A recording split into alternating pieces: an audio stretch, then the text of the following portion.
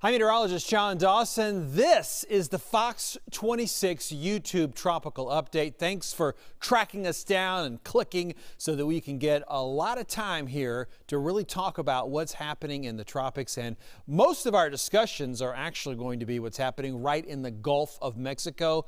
And of course, we're located here in Houston. We'll try to keep this focused on what's happening for the Gulf and Houston. And we'll also touch a little bit what's happening in the bigger picture as well as for the Atlantic. So we've been watching this area of low pressure. It's fairly broad in circulation. It's not meeting all of the characteristics necessary to form a tropical cyclone as defined by the National Hurricane Center. And so they've been calling this, you might have heard the term an invest, or this is Invest 95L. And so just a quick little update on why that is and what that would be, in case you were wondering, is that invest is sort of short for an investigation or an area of investigation. And once they formally identify a spot like that, they can then kind of start running some of the computer models on it and kind of beginning to get an idea of what this would do if it were to develop into something. So it doesn't necessarily mean for sure that it's going to develop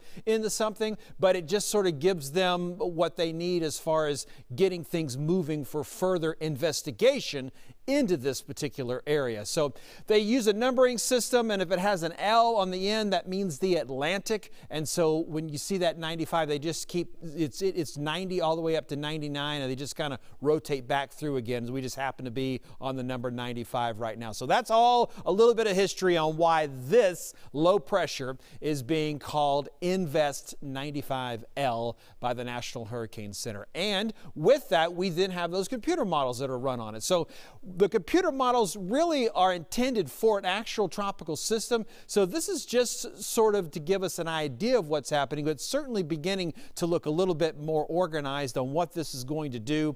And, you know, we'll have Houston right here, Corpus Christi a little further down, Matagorda Bay. It looks like most of our modeling is taking this, making a landfall, if you will call it that, between Matagorda Bay and Corpus Christi, continuing to push all that moisture up over on the east side. That's where most of the rain will take place. So no matter what, whether it becomes tropical officially or it stays just a low pressure system, we will see rain in the Houston area on Thursday and Friday generated from this particular low pressure.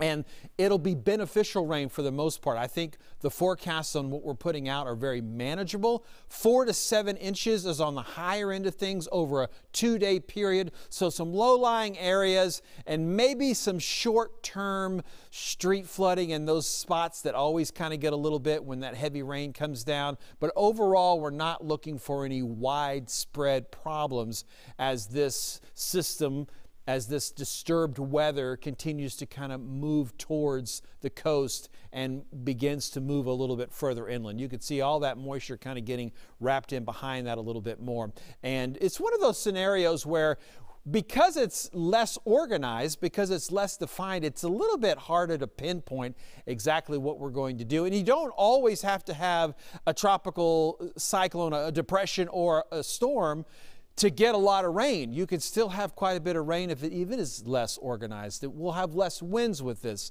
system because it's not a tropical storm, but it still could develop into that tropical cyclone officially.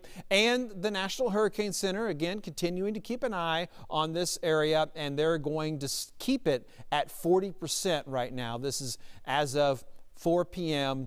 on Wednesday. They're sticking with the 40% chance that somewhere in here it could develop. So at this point, it would be practically last minute that it would turn into a depression, get that final bit of organization. During the day on Wednesday, they did fly the hurricane hunters out there, and pretty much they found what was found by the satellites, in just that there's not really a good locked in closed level of circulation. They got a little bit of better idea of what the winds were doing for sure. So we're kind of keeping an eye on that list of names a little bit, because we still have the Potential Tropical Cyclone Two that's further in Atlantic. We're going to look at that in a minute, and it is what you think would get the next name.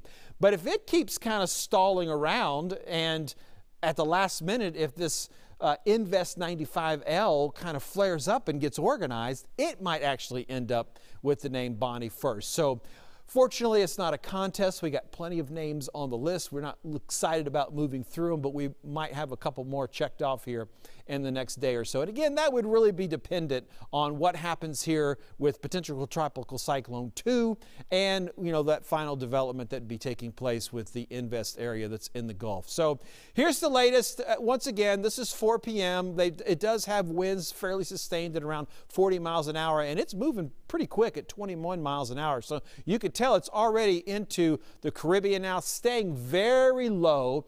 And it looks like at this point that this could be one of those crossover storms where it starts in the Atlantic, maintains all of its tropical characteristics, and comes out into the Pacific, and then even in this case perhaps strengthening into a hurricane. So this is one of those scenarios where it's completely up to the National Hurricane Center on how they want to track it and identify it.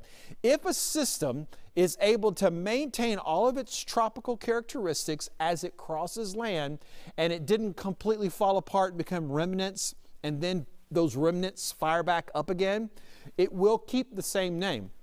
So there's a good chance that let's just say if this one becomes Bonnie, it would keep its name Bonnie as it moves into the Pacific. That's what it looks like right now, that it would be able, it's crossing over one of the narrower portions of Central America there, and that's going to be able to maintain all those tropical characteristics from 70-mile-an-hour winds. They'll fall down to 40 mile an hour as they cross over. But this could be a potential crossover storm as it starts in one ocean, ends up in the other, in this case the Atlantic, over into the Pacific. And again, I don't know the name of it yet. We would think logically that maybe it would be called Bonnie, but not guaranteed, because again, that Invest area might kind of flare up at the last minute. So hope you're following me on Instagram and Facebook and Twitter. If you're not, here's an official invitation for you. I'm hoping to get a few more Instagram followers, to be honest, and it'd be great if you wanted to punch up at John Dawson Fox 26. We could connect. Maybe you're looking for some ideas for hurricane preparedness. We've got a lot of information there, and of course, we'll continue to keep you updated. Don't forget to also download the Fox 26 weather app. That'll be also part of your hurricane plans, and you'll make sure that you're ready for whatever the rest of this hurricane season will bring us. We'll be back again tomorrow right after 4 p.m. with another update on the tropics.